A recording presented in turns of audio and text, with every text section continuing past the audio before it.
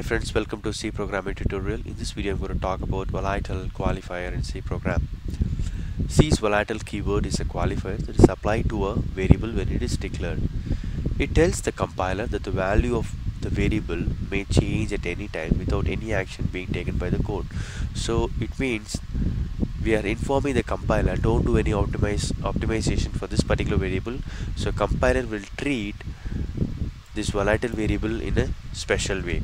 Okay, that means it does not do any optimization. When I say optimization, say for example y is equal to x plus x plus x. So compiler, when you do the compilation, it does some small optimization like this. Okay, so this is not possible for volatile variable. Okay, so whenever I say volatile, just remember this sentence: always read from memory. Let me show you example.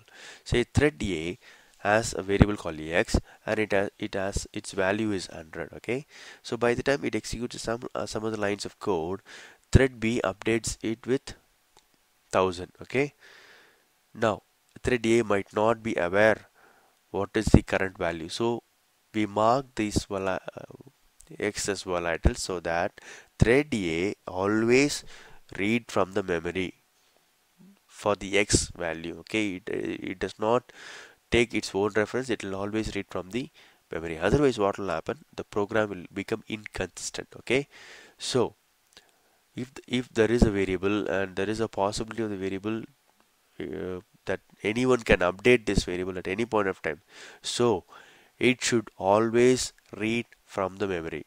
How can we achieve that? Mark that variable as volatile. Okay, hope this information is useful. Thank you.